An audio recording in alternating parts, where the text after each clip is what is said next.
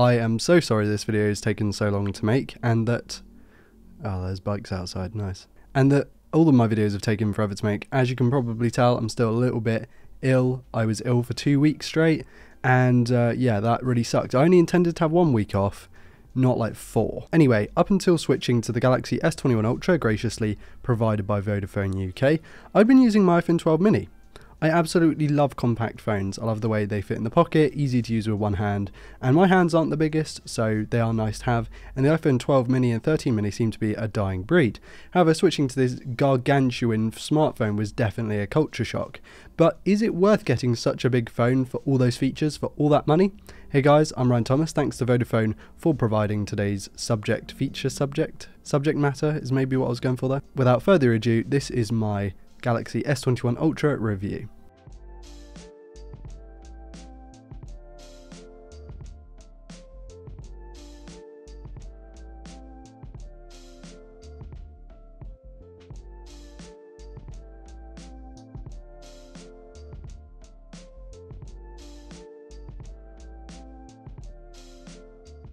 Let's start off with pricing and availability. You can get these things for around £700 used, which isn't a bad price when you consider the rest of the new market. So these £700 phones may have a couple of marks on them, but if you're not fussed about that, you can save a lot of money. I mean, that's like a £500+ saving depending on which model you go for. These are on sites like eBay and Facebook Marketplace. I get a lot of questions asking where I get my smartphones that are a few years old. Of course, this one is not even a year old yet. And I always say eBay and the Facebook Marketplace. It kind of baffles me that that's not the obvious place to get stuff from, but maybe in different countries you don't have access to those services, so that's fair enough. For your money, so that's less than a Pixel 6 Pro, you're getting a lot of features.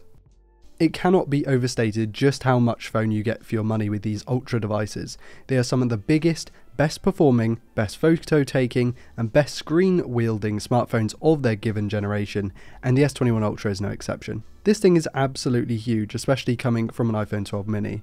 This thing is huge. This is like a phablet, what we used to call a phablet back in the day. Compared to my iPhone 12 mini, it is just gargantuan. However, compared to something like an iPhone 12 Pro Max or 13 Pro Max now, they are going to look quite similar. Of course, they are slightly different form factors because the S21 Ultra is more curved and tapered, where the iPhones are more squared off these days. So you will feel the difference there, mostly in the shape rather than the size. And once you add a case to those things, they just become ginormous. And I would recommend putting a case on a smartphone just because they cost so much money. But then at the end of the day, if you're spending that much money, you probably don't mind if your smartphone is just bare naked, because they are such nice things to hold. It's just me being the person I am, I would always put a case on it and a screen protector for sure. It kind of ruins the aesthetic, but there we go. The thin bezels and small punch hole aid in the device's elegant looks. The same can't be said for those domino camera bump things on the back. It looks decent in my opinion, and the way it's moulded into the frame is quite nice, but I wouldn't call it particularly beautiful. The matte black colour I think looks fantastic. I'm not really drawn to the other colours, however. And that screen, well, Samsung flagships have been known for their incredible displays, and this is no different. It's got a massive 6.8-inch Quad HD 120Hz dynamic AMOLED panel, and the S21 Ultra is one of, if not the best smartphones for consuming multimedia on the market right now. Whether you're gaming in high fidelity, watching YouTube videos, or even watching full films and documentaries, this thing just looks and feels absolutely stunning. Performance isn't a worry either. The Exynos 2112 or 16 gigs of RAM in this particular model performs admirably in pretty much everything you can throw at it. If you're paying megabucks, you're likely going to want to be able to do anything on your phone, and this is kind of one of those. In Genshin Impact and Call of Duty Mobile, and this smartphone in particular, it did seem to struggle with the Exynos chipset. And that's because those Exynos chipsets are known for better CPU and not quite as good GPU. I've heard that the Snapdragon version is absolutely, there's no problem with the GPU, but with this particular model, I did find it to underperform sometimes. However, for everything else, for pretty much every other game I tested, and for sort of things like taking photos, watching videos, multitasking, not a hiccup at all. It's fair to say that Samsung's software skin has come a long way from the woeful TouchWiz, and One UI 3.1 on Android 11 is my favourite Android skin. It's clean looking, it's intuitive, it's featureful, and though it may contain ads, that does seem to be par for the course these days, which is not a good thing, but it's how it is. Is it right for a £1,000 plus smartphone to ship with ads? Absolutely not, but is it the way the industry's going? It feels like it, and it's something that we kind of have to put up with. unless we stop buying those smartphones, and maybe they'll change their mind, but who's going to stop buying flagship smartphones? As is the case for smartphones in 2021, the S21 Ultra has a huge battery. We're talking 5,000 mAh with 25 watt fast charging and 15 watt wireless charging. Is it the fastest? No, not even for a mid-ranger. There are many Xiaomi and Realme smartphones with 33 or 65 watt charging, and they also come with the charger in the box. This one doesn't. However, I imagine most people who are probably not watching these reviews, will probably use their standard brick that they have at home or get a cheap one off Amazon, like a 20 watt or something like that, which they'll be fine with. Battery life was not an issue whatsoever. Now, I didn't find it to be as good as some of the Huawei's and Xiaomi's that I've used with similar sized batteries and similar components inside. However, that is par for the course with Samsung's Exynos chipsets. They don't tend to get the best battery life, but there we are. It did get me through a full day every single time. I'm not the heaviest of users. Of course, I was reviewing the device, so I was testing games, taking photos, watching videos, that kind of thing.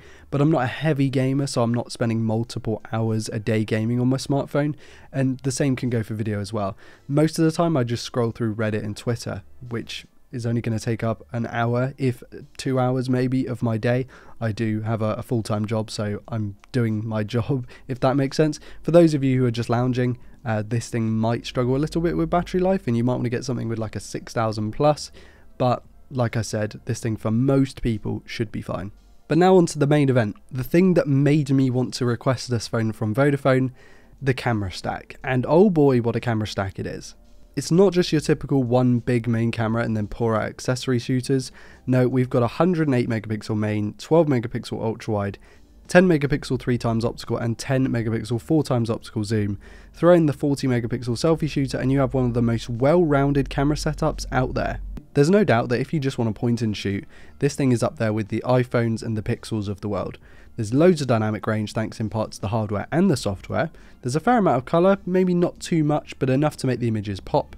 Detail is plentiful too, and I happen to think that this thing nails exposure pretty much every time. The same can be said for the ultra-wide and 3x telephoto. Both do take amazing photos, if not quite as technically excellent as those from the main camera. I love having those extra perspectives, especially that 3x optical, which equates to around 75mm, a really nice focal length for portraits and stuff like that. But of course, the star of the show is the 10x optical zoom. Apologies for saying 4x before, I messed up my words there. Up to around 30 times, the quality is relatively usable. It's only past that you tend to get some proper artifacts. From the detail at great distances to the extra compression you get with a huge focal length like this, it's a really cool feature to have, even if it can get a little spooky at times with how close up and personal you can get with one of these. A paparazzi's dream camera, I'm guessing? I don't take a ton of selfies, but the S21 selfie shooter did impress me with its ability to capture a lot of detail and a surprising amount of dynamic range from that tiny punch hole. The S21 Ultra's low light performance is great, it's up there with the best, but I wouldn't say that it takes the crown. So for 4 figures, should you buy the smartphone? Probably, if you're into that kind of thing and want all those features. But for £700, if you get one slightly battered, you're getting an unbelievable deal.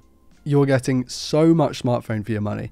They're saying at the moment that the iPhone 13 Pro Max, I say they because I don't have a 13 Pro Max, the 13 Pro Max is meant to be the best smartphone on the market at the moment, closely followed by the Pixel 6 Pro, but I don't have either of those in to compare this to. And I would say pretty confidently that this is, of all the phones I've tested, the best one I've ever tested.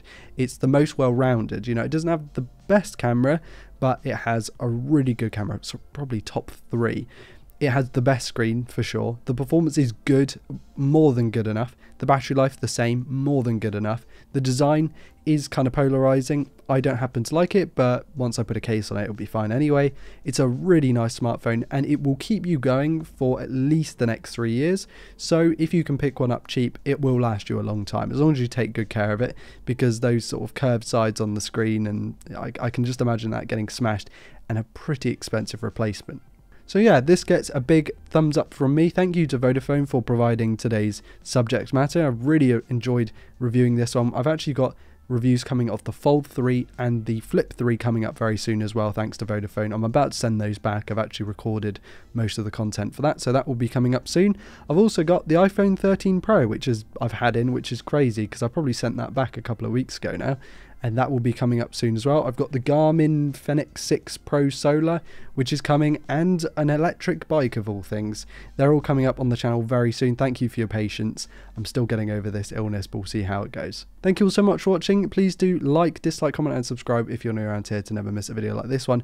Also check out all my social medias in the video description. We will be having a few uploads come on Flat 4K in the coming weeks as well, so those should be fun, including a road trip, which should be pretty awesome to watch. I want to thank my patrons for being continually supportive. You guys are awesome. I've been Ryan Thomas, and I'll catch you later. Peace.